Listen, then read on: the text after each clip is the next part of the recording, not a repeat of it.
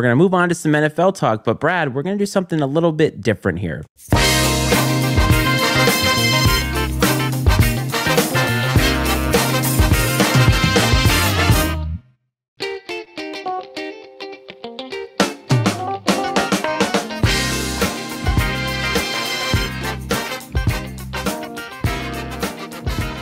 We're going to start off with Iceman Stat of the Week, normally something that we do at the end, but today we're going to do it here because it really is meaningful for what we're going to talk about. So this is week 1.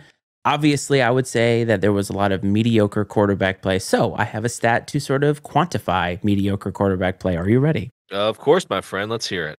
All right. So NFL quarterbacks this weekend threw for, on average, 188.3 passing yards per game, which is the fewest in any week since 2007, in a league that people are telling you is a pass-first league. On top of that, there were 35 passing touchdowns in week 1 in 2024.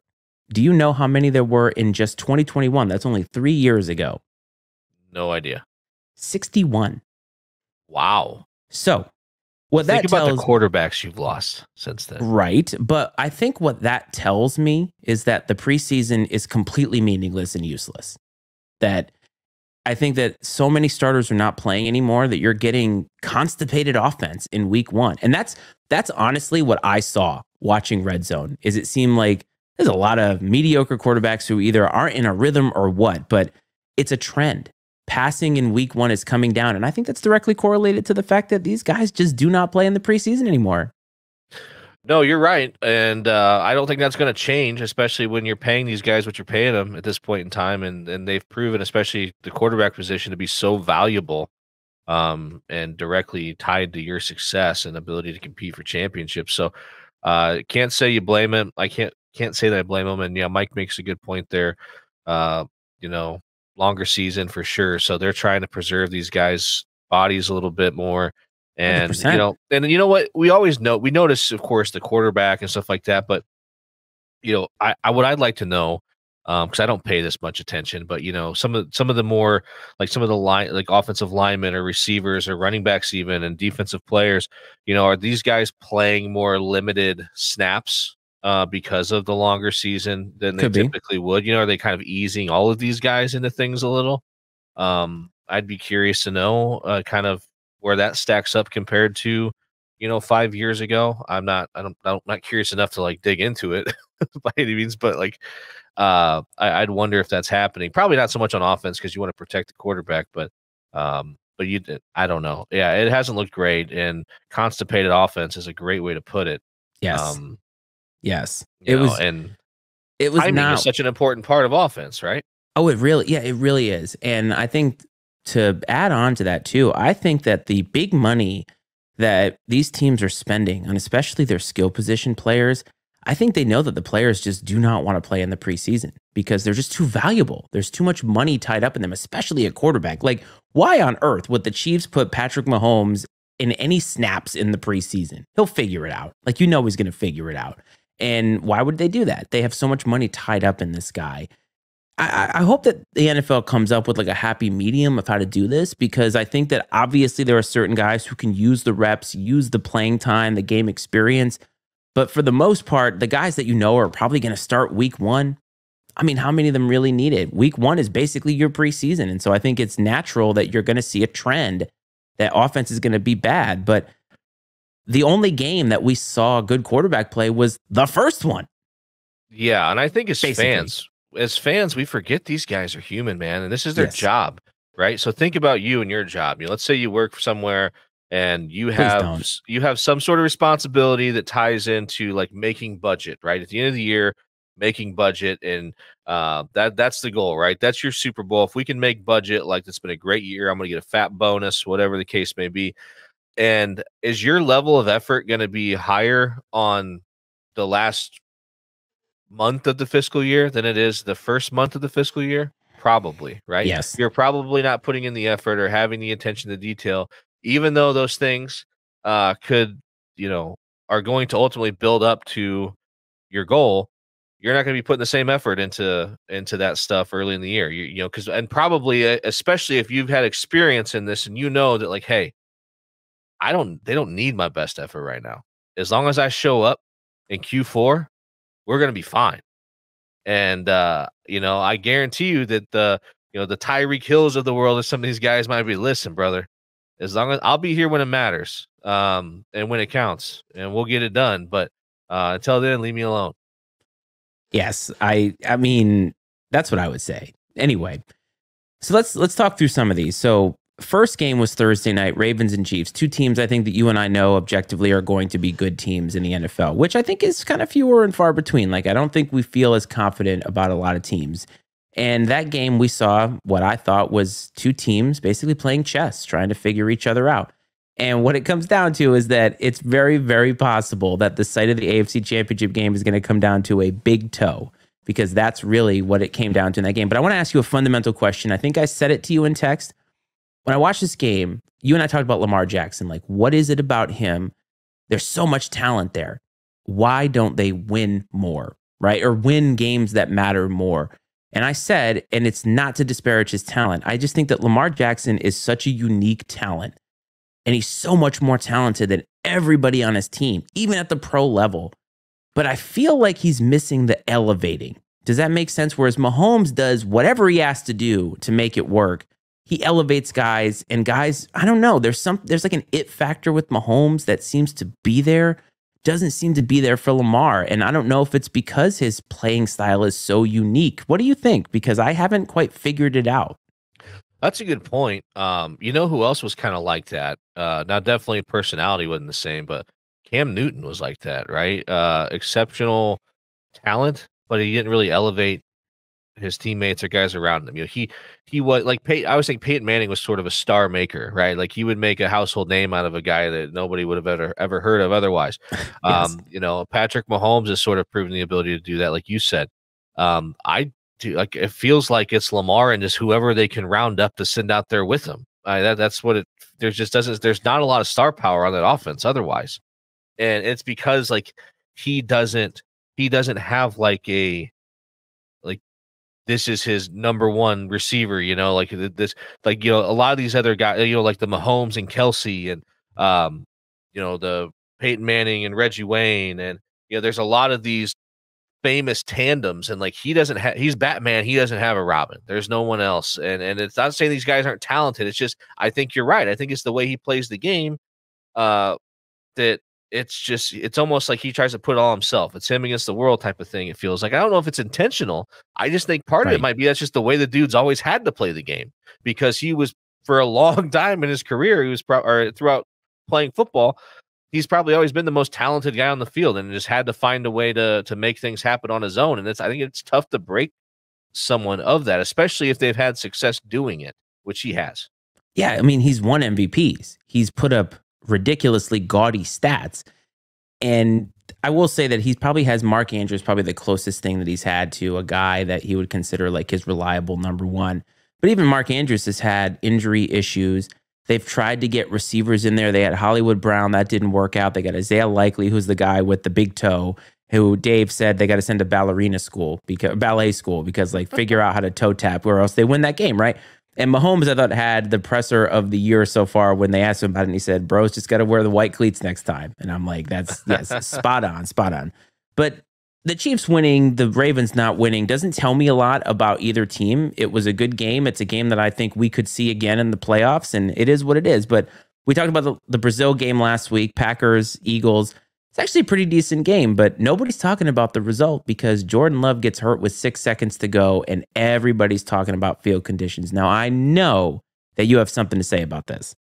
Well, the field conditions were bad, and they were bad before Jordan Love got hurt. Yeah, it was talked about throughout the game. They were interviewing the coaches about it, in-game interviews and asking questions. So I think that the bad part is the NFL is trying so hard to make this a global game and to generate more revenue, but at what expense? Obviously, I mean, these are professional athletes, okay?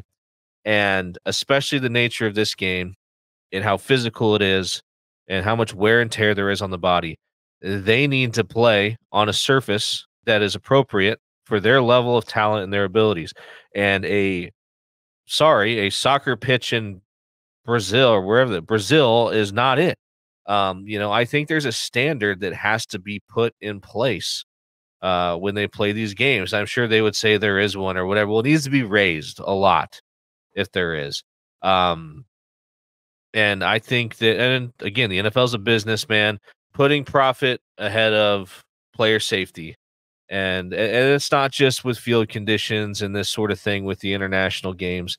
Um, it's with CTE. They still, I think, they basically pretend it doesn't exist. They still don't talk about it and stuff like that. That's one thing that really stinks. I think that's kind of the dark underbelly of the NFL. At the end of the day, it's a business that operates like one, and it is certainly profit ahead of player safety, no matter what sort of different fluff they put on it in the public eye. And it's really a shame because Jordan Love is one of the, up and coming young talents, and at the quarterback position, especially. And like Mahomes he needs someone to rise up in the NFC to challenge him. We've had that throughout football history, right? Like these great duels between quarterbacks. And I feel like we don't really have that guy at this point in time in the NFC. We got some guys that could maybe become that guy. And he was one of them. And of course, anything else could happen. A crazy hit, something on a perfect playing surface, on a legal hit, could injure him. But why increase the odds by playing on what I would consider to be an unacceptable playing surface? It's made for players and play style that just do not mesh. Soccer players, it's a finesse game. They're moving so much differently. They're lighter. In some cases, like 100 pounds or more lighter out there on the field. And yes, they're moving around constantly, but the impact, right? The way the force of nature that football players have, the way that they're cutting, the way that they're built, they need a field that can match that intensity, that can match the style of play. But what kills me is the NFL can't even get field conditions right. Remember Super Bowl a couple years ago, guys were slipping all over the place. And that was at an NFL stadium. So they clearly do not understand what it means to put their players in the best position to succeed. And to me, succeeding is not just making money. To them it is. But the safer the players are, the more they're out there, the more exposure that they get, the more dollars that the NFL stands to make. And so it's just a bad look. Like, it's a bad look when the fans are like, who cares about Brazil? Nobody cares. At least here, nobody cares. And then you got a guy get hurt. And that's all that people are talking about, which is the exact opposite of what the NFL wants. And before the game, Goodell said he wants to have 16 games a year internationally. And this is before Jordan Love got hurt. So it just tells you, what they're looking out for, and it's not the players. But that was the first two games. First two stories. It was pretty crazy. A big toe, and Jordan Love is out. Now, I will say this, and I want to say this directly. If you were one of the people who said that Jordan Love was soft because he got hurt by the way that he got hit, because your 10-year-old gets up from hits that are harder than that, please tell me you've never played a sport of any kind, have no idea what you're talking about, because that is some of the most ignorant shit I've ever heard. Yeah, these people are idiots, man, that say that kind of stuff. Absolute idiots. One takeaway I think I texted you about after that game, or at some point in time over the weekend, was, so obviously Thursday night we saw two of the best teams in the AFC. And, in that game was two of the perceived better teams in the NFC. Obviously, you're still missing the 49ers and Detroit, but it's two very, they looked a lot more polished and ready to go in the AFC matchup than in the NFC matchup. It was sloppy, a lot of turnovers. It was definitely not the level of play that you would expect out of two teams that have some pretty high expectations coming into the season. Yeah, but it goes down to sloppy play. Even looking at some of the other results, Patriots beat the Bengals in Cincinnati. Everybody had that, of course. A terrible game, by the way. Absolutely terrible game. Jacoby Brissett, 130 yards. The Patriots, death by a million paper cuts. But Gerard Mayo gets his first win, and probably one of very few that they're going to get in New England. But you get that. The Steelers kick 6 field goals, win by 8 points over the Falcons on the road. In what I believe you said, Falcons -3 might be the most obvious thing ever, but you picked the Steelers to win that game. Right. So, just bad play all over the place. And then you get the Cowboys and the Browns. So the Cowboys signed Dak, $240 million Good for him. They look great against the Browns. Not really the story. The story is Deshaun Watson. And we're not even going to talk about the stuff that came out about him after the fact.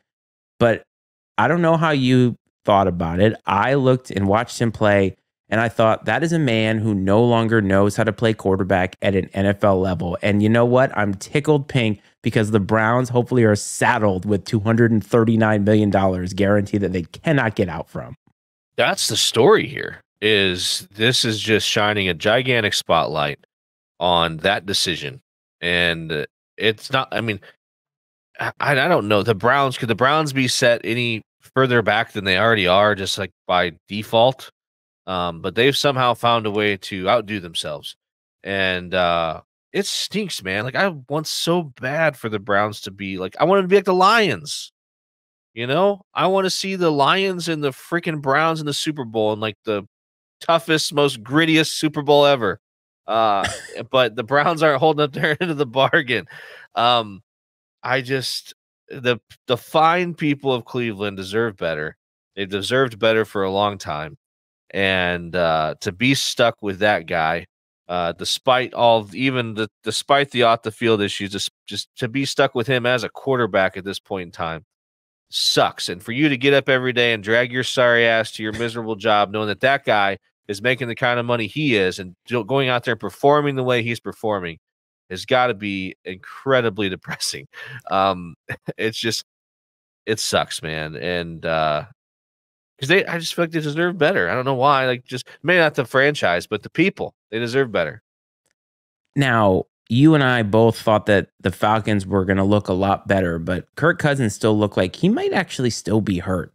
He might actually still be recovering. He didn't look very confident in the pocket. Didn't look like he could make some of the throws that I think that we're used to seeing him make.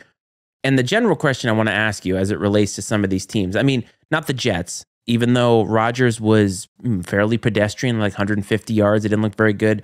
But if you're the Browns or you're the Falcons, now the Browns have Jameis Winston, so you kind of know what you got there. But I think they have a good, solid team behind him, right? Like Joe Flacco got them to the playoffs last year. But if you're the Falcons, if Cousins looks like this 3 weeks in a row, are you thinking about Penix right now? Probably. I mean, there's so much pressure on these organizations to play these young guys. Probably. I don't think. I don't see any. I mean, if you're going to be not very good anyways, why not? We talked about this, I think, last week. Let Penix sit there and learn. I was assuming Cousins seems like a pretty good dude. I can't imagine that he's not like trying to teach him and coach him up. Even though he's there to take his job. I don't think he's giving him the Brett Favre treatment. I might be wrong. Who knows? But I think what you have with Cousins is you have a high floor but a low ceiling. You kind of know what you're going to get. And just he's not the kind of guy that's going to go out there and win a game for you. Like while Lamar Jackson may not need a supporting cast, Cousins does. He needs some dudes. And I mean, they got some guys, right? But they're still, they're not enough to, I think, bail him out, if you will. So I do think you're going to start hearing people call for Penix, and he'll probably end up in there because that's just the way this thing goes most of the time, unfortunately. But I don't think that's going to solve their problems. I think this wasn't going to be an overnight like rebuild, flip the script. Now that the Falcons are legit, like some people thought it might have been. It's going to take some time. But these two teams have some interesting parallels at quarterback in the sense that you obviously have the Browns who signed Deshaun Watson to that contract, which I think you and I would agree probably the worst contract in NFL history, if not one of the one of the worst. Yeah, it's up there. And then you got the Falcons so they signed Kirk Cousins, I think it was like $120 million. And then they draft Michael Penix. And the combination of the two is very concerning because if you really think about it, their process was pretty bad because if you're going to draft Penix, why would you spend all that money? Like, it's a lot of money on a guy, Kirk Cousins, who's like 36 years old. And then, or you draft Cousins, he's really great, or you pay him, and then all of a sudden you draft Penix, who's not going to see the field, and he's older. So, like, both of these franchises have put themselves in the weirdest spot with the quarterback position because I think the Browns now are stuck. And look, they're going to try to get out of that contract. You and I both know that. I don't think they should. I think they should be saddled with it. And I think that if you are somebody who thinks you know anything about GMing, just point to that move and say, this is exactly what you don't do. Because they didn't do any due diligence on the man, any due diligence on his mental health, all that stuff. And I think I saw that if they let him go next year, he's like a $72 million cap hit. It's insane. They're probably behind the recent allegations that have come up, so they can what are they, violation of player conduct, whatever. They're gonna find a way out of this thing. They almost don't deserve to because of how terrible of a decision it was. But at some point in time, you got to turn the page. Yeah, definitely puzzling. We'll see though. Like I said, one game. Watch, they might come out this week, both of them, and look awesome. I doubt it, but it's possible. It is possible. Now, you also said that the NFC was missing some of its best teams. So that would be the 49ers, who I think looked amazing against the Jets. Now, the Jets came out, looked good on one drive, but I think overall, it was obvious to me that the Jets are not in the same class as the 49ers. The 49ers look like they're ready to make a playoff run right now, and the Jets looked soft. They kind of got beat up. Like, they really got beat up on the line. But then you got the Lions, who, if that wasn't a gritty win, what was it? Yeah, I was happy to see the Lions get the victory, of course. I thought that, I've been nervous. I expressed my concern that, maybe this grittiness shtick maybe would fade or wear off and whatnot, especially over the course of a couple seasons. But here we are, and then they look to be right where they finished off at, which is nice. And then you're right, the Jets didn't look great, but I'm almost willing to give them a pass because I think the 49ers are really good. Yes. Much different than like the Green Bay and Philadelphia game. Maybe two evenly matched teams that didn't play very well. The 49ers look great. And of course, I'm not going to be able to think of his name, but the dude that filled in for McCaffrey, running back, just a stud, straight stud. Yep. But Kyle Shanahan's showing, just like the old man, that he's a star maker at the running back position. Now McCaffrey was already a dude, but how many guys did he turn out? Did Mike Shanahan turn out and probably make Hall of Famers with his run game? And so just plug and play, man, in a Shanahan offense, and that's what they're doing. They looked really sharp. And I talked earlier about someone needing to rise up to meet Mahomes, and people might be like, well, the 49ers, 49ers, yes, but Brock Purdy ain't it. He's good and he does a good job, but he's good enough to not lose the game for you. And I don't want to throw the game manager tag on there. I'm not saying that, but he's not going to win the game for you. Same with dude in Detroit who Goff. Same with Jared Goff, man. The Lions are very good. And thank goodness the rest of the roster is extremely talented that he doesn't have to play outside of himself. And that's how I feel about Brock Purdy in San Francisco. Is the roster is extremely talented, so he doesn't have to play outside of himself. He can play with, within the offense, and there, I guess, you say within the system, but he's not a system quarterback. I don't know. Maybe he is a system quarterback, but he's a damn good one. He's just not a star. Isn't theoretically every quarterback a system quarterback at some point? You have to develop in the right way. How many guys have we seen have all the talent in the world? Zach Wilson, right? All the talent in the world in terms of raw talent. Couldn't make it work. Definitely probably won't make it work in Denver either. But the thing that's so fascinating about Brock Purdy is the amount of value that the 49ers have at quarterback. They have a guy who makes peanuts compared to what everybody else makes, but a guy who can do a lot of the things that some of the mid-tier guys, are you kidding me? Would the Giants rather have Brock Purdy or Daniel Jones right now? Not even a contest. And it's not as if Brock Purdy is the elite of the elite. But I said to you, he makes the throws he's supposed to make. He's got a ton of guys out there. Greg Kittle just goes open, puts his hand up, and Brock's like, that's all I got to do, right? Backyard football kind of stuff. But when they go up against Mahomes, who is a guy who can do anything that it takes to win, what happens? They lose, and they've continued to lose. And that's what I think that they're missing. But the Jets, yes, you want to give them a pass, but I'm going to tell you something right now. Robert Saleh is not the guy. I think I saw a stat that he has 18 wins as Jets head coach and 19 double-digit losses. That's not great. Whew. No, that's not great. And I think it's going to be a race to see who gets fired first between him and Brian Daboll. Oh, The the difference Giants look is so bad. the difference is Brian Daboll like has the scapegoat of Daniel Jones to maybe utilize it to his advantage, but Daniel Jones also making a hell of a lot of money. Where Robert Saleh has a Hall of Famer at quarterback, and sure, we can sit there and look at the rest of the roster and whatever, but at the end of the day, that's you're tied so much as a head coach, I think, to the talent and ability of your quarterback, and so it'll be interesting to see how that plays out. And I'm wondering, if the things do go, because of course Rodgers got hurt last year, so he didn't play the season, and if things do go south with the Jets, what happens there internally? How big of an issue does Rodgers become? Is there internal strife between him and the staff, or him and other players? And it'll be kind of I don't want to say interesting to watch. It could probably be sad to watch, truthfully. Yeah, probably. But this is what you get paid for. What can I say? You Yeah. mentioned the Giants. Good Lord. I mean, They bad, brother. Wow. Wow. Like, to the point where Malik Neighbors has been there for a friggin' cup of coffee. He's like, I'm already done. Like, I'm already done with these people. The Giants are so poorly managed. Like, if there is ever panic mode, just go for the number one pick now. Like, do it. Dayball's done, probably. The GM probably done. Like, there's so many things about the Giants that are poorly run. But hey, Jimmy Harbaugh gets a win in his debut. It wasn't pretty. Like, the Chargers look like a Jim Harbaugh team to me. And I know you didn't get to watch a lot of it, but No. Justin Herbert has the biggest arm in the NFL, and he's got like 150 yards or something. They win by 2 touchdowns, but that's not what I took away. I mean, congrats to Jim. Antonio Pierce. So I'm going to give you a game situation, and I want to ask you, from your coaching standpoint, what you would do.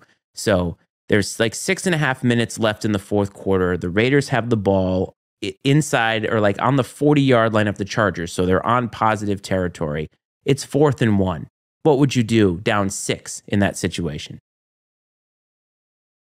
I'll mute myself. That would help. Down 6 in that situation on the plus 40, 6.5 minutes to go. I think, I mean, there's a lot of factors you have to take into consideration, what's going on, how the game's gone up to that point. How did you get to that position? Are you moving the football? But I don't know, man. I think I'd kick the field goal. I think I'd kick the field goal and play defense and hope to maybe have a shot at a field goal to tie it. But like I said, there's a lot of factors that I don't know. Like, how's your defense? Is your defense being able to stop the offense? Are you on a drive? Have you driven to this point? Yes. And because I think if you've got some momentum and you're moving the football, I would I'd go for it. I think if I'm moving the ball, I think I'd go for it. Well, and that's what I'm talking about, right? Because Antonio Pierce, it goes back to what you talked about earlier about I don't know what they did. I didn't watch the game, but I wouldn't. They punted. Punt. Yeah, I definitely wouldn't punt. No, they punted. So this is the Antonio Pierce was a guy who got selected because the players all wanted him, and that's fine, right? Like, you want to have your locker room, and that's all well and good. Like, you want to have guys who your players respond to, but they also have to have merit as a head coach. And that was my first sample size of Antonio Pierce this season as a head coach. And I think I immediately texted the guys and I was like, well, he's coaching like a guy who doesn't want to keep his job for very long, because they punted back and ended up giving up a touchdown. And they were down by 12. So a punt in that situation is basically like a turnover. It's no different really than going for it. And if you can't trust your guys to get a friggin' yard when you've already been driving, like, what are we doing here? And that's what I took away from it. Well, it would require a perfect punt to just, hopefully put them in bad field position. You're so close. You're so on the fringe of it being a touchback.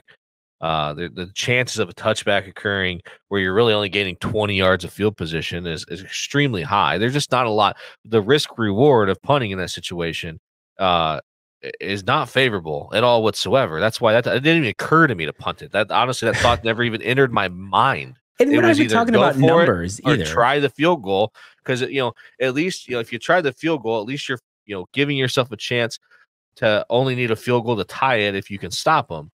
To where punting, you're still like, well, shit, even if we stop them, we still got to go down and score a touchdown at that point in time, probably with how much time would be left on the clock. Now, kicking the field goal obviously doesn't increase like your percentage to win by a lot, but it's being more aggressive than punting the ball away. Punting the ball, you might as well just give it to them. Like you're handing that off to them, basically. Now, I do want to acknowledge his comment here. This is Dave, who is coming in here late and saying that Antonio Pierce would be the third best coach here if he joined the show.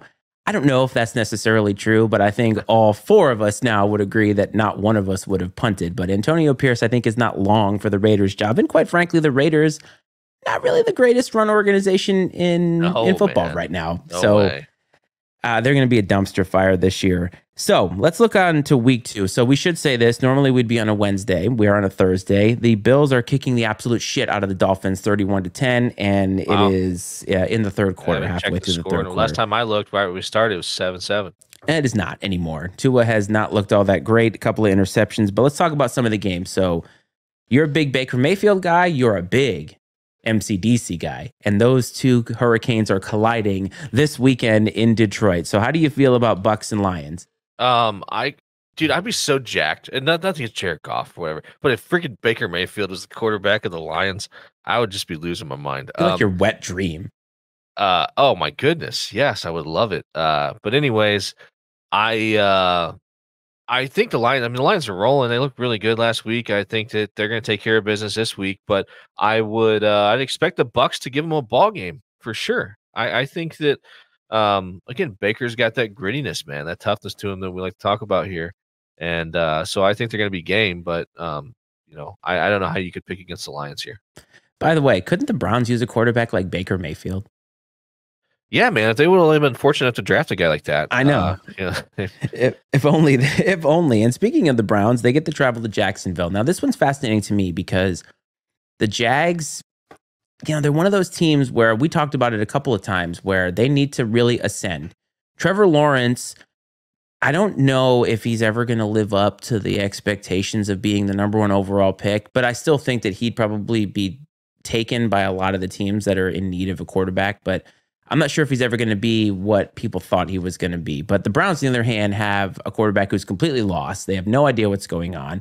And so this is like a redemption game for both of these teams. But I feel like the Jags have a better quarterback situation despite the global idea that Trevor Lawrence may not be what everybody thought that he was going to be coming out of the draft. Yeah, I mean, you had to think, man, look what Doug Peterson did with freaking Nick Foles. Let's see what he does with Trevor Lawrence, and hopefully, you don't know though. There's so much stuff, man, that has to that goes into this success. I mean, obviously the roster around you, of course, coaching plays a big part in it, not just the head coach, and then it's not always. We talked about it, I think maybe I don't know if last year, this year, a lot of times when Trevor Lawrence has played football before he got in the NFL, he probably took the field every week with the most talented team on the field. And the receivers he had at his disposal were probably far superior to who was covering them on defense 90% of the time. And when it's just pitch and catch, man, like in college, coaches talk all the time. Your quarterbacks say, in college, everybody's open. It's almost shocking how poor some quarterbacks play in college because compared to the NFL standard, everybody is open in college all the time. And and so I mean, so for guys to miss guys, it's crazy because the window in the NFL and how fast those guys are and how well coached they are is at such a higher level than it is in the college game that nobody looks like you have to throw guys open and fit things into really tight windows. You have to anticipate a lot more than you do in the college game. And maybe that's just something that he hasn't been able to pick up. And it looks like Tua's concussed again. It sounds like. How's that? Or are we just, or is Dave just having some fun? I don't know. I don't have the game. I don't know. So. I mean, I hope not, because that was brutal to watch last year. So, but that would be something that we would definitely talk about that. Seattle Seahawks, Geno Smith, who continues to somehow play in the league, are traveling to Foxborough. Now, this would be notable if either one of these teams was good. Let's put it that way. Patriots, I think, are not good, despite the fact that they won. The Seahawks, I think, are decidedly mid because they really should have beaten the Broncos a lot worse than they did. Bo Nix did not play very well whatsoever. And this is one of those games that you wanted to point out because of the cross-country trip. But I feel like, my goodness, thank God this is on Red Zone. Yeah, I do think that it's not, they talk. I mean, as common as it should be, traveling across country, I do think there's something to be said for that. The time change, so on and so forth. But at the same time, these guys are professionals. Yeah, it probably doesn't affect them as much as people like to think it does or pretend it does. Um, the Pats getting a win last week, I think, is huge. Unlike the NFL or unlike the college game where you maybe get, these guys are not as mature at times and might be feeling themselves a little bit. I think, professionals know that every team is good. You have to prepare every week. I don't think they really go into any game taking anyone lightly, and they shouldn't. And so, but it's also a lot easier to prepare and be focused after you just got to win. So I do think that the Patriots kind of the leg up in that sense that there's a lot of positivity right now around the team. They get a home game. Seattle's got across the country. Seattle was in kind of a dogfight. And so with what was it Denver? Is Yes, that right? at home. They only won by Yeah. 6 points, despite the fact that Bo Nix, I think, had like 42 attempts for 150 yards. Yeah. So they were a little bit of a dogfight. They got to go on the road and whatnot. And I'm sure I'm probably putting way too much stake in some of this stuff, but I really feel good about the Pats in this game, man. This is exactly how it's going to go. The Pats are going to win like 7 games with Jacoby Brissett, and not a one of them is going to be fun to watch. I can tell you that right now. The Yeah, Pats baby. are a team made for red zone. Bengals at Chiefs. Now, on paper, this should be a really great matchup, but the Bengals, as we just talked about, did not look very good. Not getting good vibes out of Cincinnati. And the Chiefs, they're the Chiefs. They're just going to keep rolling on. I feel like this is one of those. Bengals never really win their first game until like late September anyway. So I don't know. The Chiefs, I feel like, are just going to take care of business here. And we're going to find out, like, are the Bengals possibly fraying at the seams? So I'm glad that it's just me, you, Dave, and my dad that are going to hear this. I don't want to say it too loud, but I think the Bengals are done. Oh, they're Like no, I no. think the Say it moment, louder, I think the please. moment is past. I think I that. just I Ooh, I like it. I like where I your think head's Joe at. Burrow's just broken at this point. I hate saying it 'cause I Ooh, love me some Joe Burrow. I mean, I just think that I think it's done. I think we've seen the best of Joe Burrow. I think ooh. we've seen the best of the Bengals for a while until we see the next iteration of them once this current roster cycles through, and it sucks and it's depressing because again they play in the gritty AFC North, but um, I think that ship has sailed, man. Their window closed and it closed fast.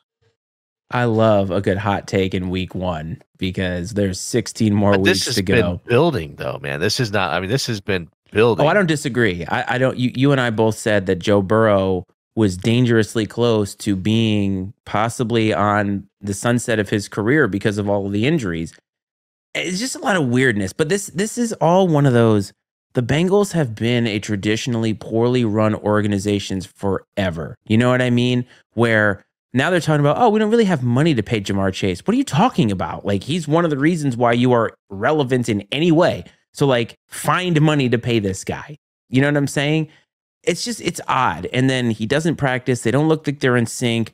Joe Burrow is obviously very talented. I mean, when he's healthy, they are really, really good. Is their head coach any good? To Dave's point about Zach Taylor, like, there's so many factors that feel like are not in the Bengals' favor, and they're playing that. This is not a good recovery game. Traveling to Arrowhead. I don't want to get too off tangent here, but I know I've caught a little whether on TikTok or some parts of political football where they've talked a little bit about the quality of coaching in the NFL, and I don't think they're off base because I think back to let's just say the prior generation of NFL football, and the great quarterbacks and the great coaches. There were these just great coaches that were like, they were like an institution, Bill Parcells and Bill Cowher, and some of these guys. And I feel like some of these teams cycle through head coaches so quickly sometimes. And just everyone's so impatient now. And then they're always going after the next shiny thing, right? And now it tends to be the next shiny offensive genius guy to come along to try to be a quick fix.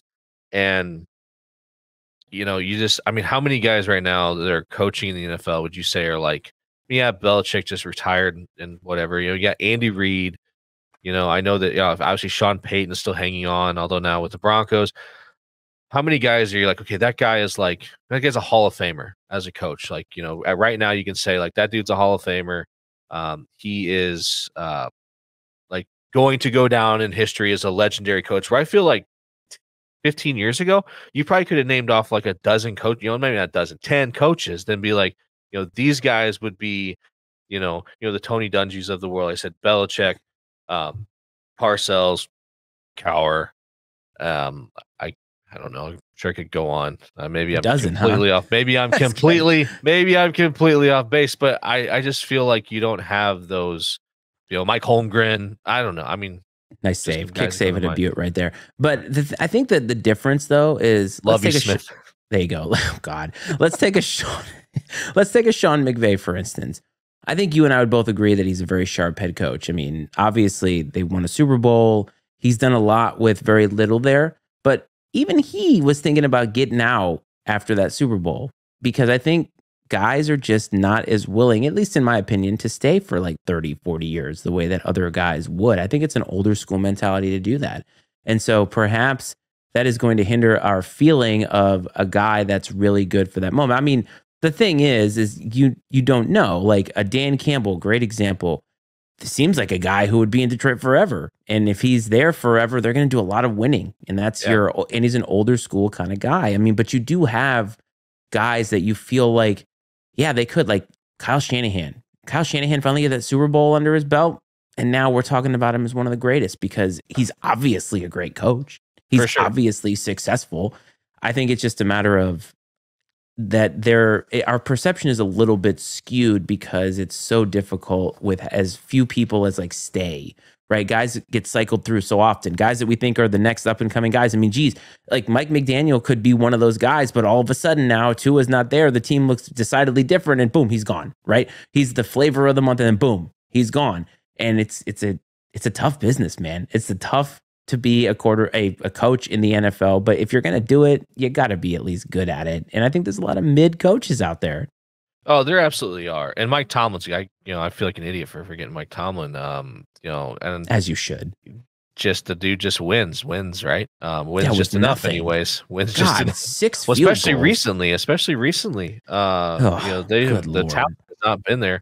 But the guy finds a way to get it done. And this week we have a battle of two of these guys, right? Mike Tomlin and Sean Payton going at it, right? A battle of two guys trying to still do it at a high level and keep their careers alive because Tomlin wants to coach at a high level, but he doesn't have players that have a high level. This is the problem because he's going to have Russ, and Fields did not look all that great.